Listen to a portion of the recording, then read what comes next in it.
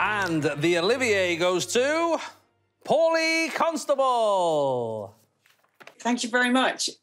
Gosh, in a world of firsts, this is rather extraordinary and slightly odd. How brilliant in the middle of all this COVID pandemic craziness to celebrate something that was such pure theatre as Ocean at the End of the Lane.